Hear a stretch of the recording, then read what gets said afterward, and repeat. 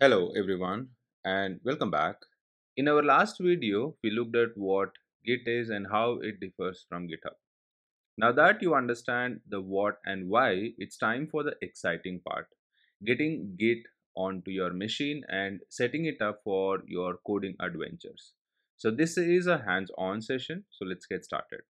So we will cover three main steps in this video. One is downloading and installing Git on your specific operating systems, which could be Windows, Mac OS, or Linux. Then verifying the Git installation, whether Git is correctly installed, and then configuring Git with your user information and then the default branch name. Now, before we begin, make sure you have an active internet connection. So let's look at the step one, which is downloading and installing it. So let's go through the installation process for each of the major operating systems. So find your OS and you can follow along. So first I'll show you the Windows machine. Mac OS, I'll just show you the steps, and then we will talk about your Linux machines. So if you're on your Windows machine, you can open up your web browser and you can go to this git-scm.com/downloads, and here you should be able to see. So this is the official Git website and the safest place to download Git. So here you can click on download for Windows and click on this Git for Windows 64 setup.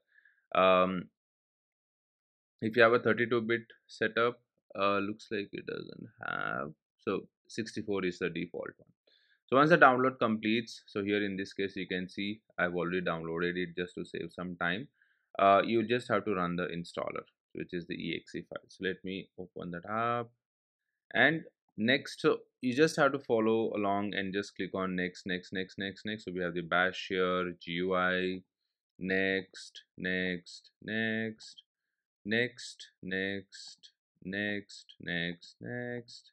So just follow along and go with the next options, and this should install Git for us. So once the installation finishes, you will get an option to uncheck the view release notes. We will do that and then just finish it.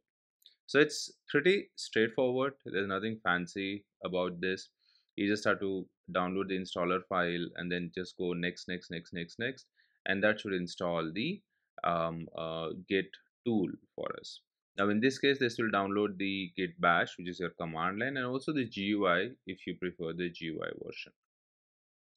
So in my case, this will go ahead and install the tool. And like I said, once the installation finishes, you can uncheck this and just click on finish. And that should install Git on your Windows machine. So now if you search in your start bar, if you search for Git, you should be able to see the Git bash as well as your Git GUI. So here you have the Git CMD, Git bash, and Git GUI. Now this is for your Windows machine. Now, if you're on Mac, you have few options. The easiest and most recommended method is using Homebrew, which is the popular package manager for Mac OS. So here I have this repo and I have the instructions here. So this is for the Mac OS. So if you have Homebrew, then you can simply run this command. But if you don't have Homebrew installed, then you can run this particular command, which will install Homebrew for us. Now this might take a few minutes. Once your Homebrew is installed, simply run this command brew install git, which will install Git on your Mac OS machine. Alternatively, you can also use this command, which is Apple's Xcode command line tool. Now, this includes Git, and this is a quick way if you already need these tools. You can also download a dedicated installer for Mac from this URL. So, if I go to this URL, you have the option of downloading the installer as well. But using Homebrew ensures you get a recent and well maintained version of Git. Now, if you're on Linux machine, so here I have my Linux machine. So if you're on Ubuntu or Debian based systems, you can first update the machine and then you can run this command to install Git.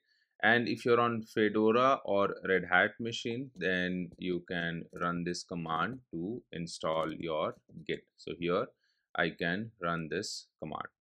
Now, if you're on an older version of Red Hat or CentOS, you can run this particular command. So here you can see running that the first command, this will install Git for us on your Linux machine. All right. So these commands will download and install the latest version of Git for your distributions. Now the next step would be to verify the Git installation. So now that Git is installed, let's verify whether it's working correctly. So you can open up your preferred terminal or command prompt. So if you're on Windows machine, you can use Git bash, command prompt, or PowerShell, and you can simply run this command git hyphen hyphen version. Right. So if you see an output similar to this git version and then the version, congratulations, Git is successfully installed and ready to go on your system. If you get an error like command not found, then recheck your installation steps, or if you're on Windows machine, especially the path configuration for Windows users. Now the next step we have is configuring your Git, which is mainly your identity. So before you make your first commit, we need to tell Git who you are. This information gets embedded into every commit you make, which is crucial for tracking changes and collaboration. We will use the git config command specifically with the hyphen hyphen global flag. So we will use this command and we will use this flag hyphen hyphen global. Now the hyphen hyphen global flag means these settings will apply to all of your Git repositories you work on this computer. So first we will set the username. All right.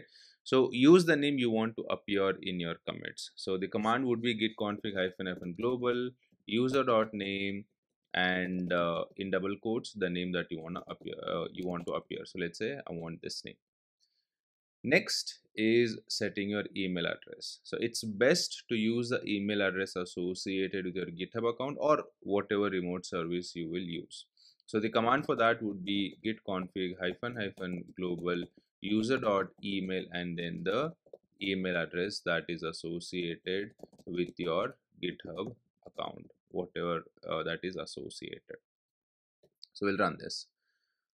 Then finally, setting the default branch name. Now, this is important for modern workflows.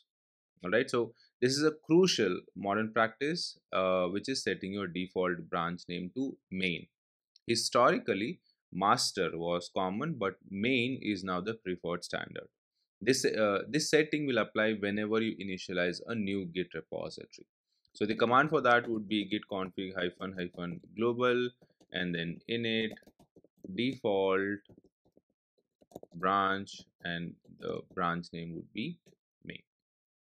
So this is the first time setup configuring your Git, and it's a one time setup. You don't have to do it again and again and again unless you have to change some of the values.